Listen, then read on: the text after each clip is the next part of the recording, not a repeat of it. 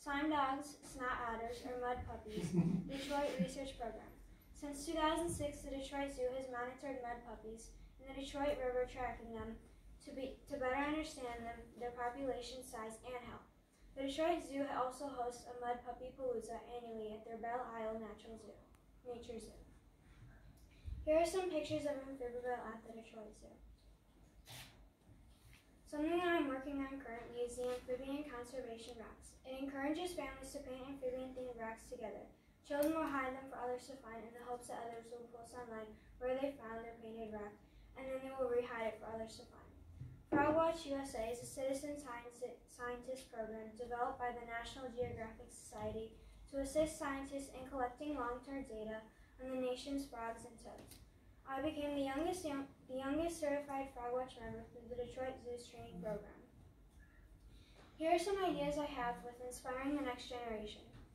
Kids and teens are interested in tech like Snapchat, YouTube, video games, and apps. To reach them, conservationists need a larger social media presence on those platforms.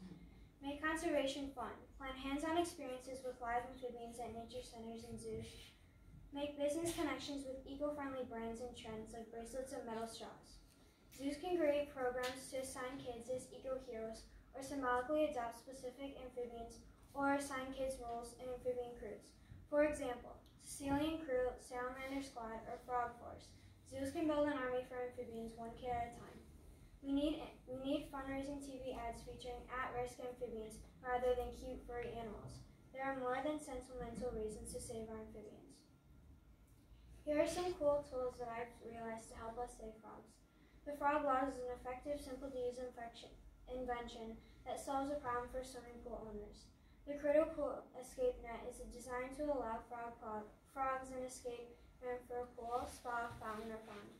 Here's a frog seen climbing out of a drain using an amphibian ladder, designed by the British Herp Society to help frogs, toads, salamanders, and newts escape roadside goalie pots. Lastly, I'd like to say thank you to the ACRS Steering Committee in Helen for recognizing me for my work with amphibian conservation.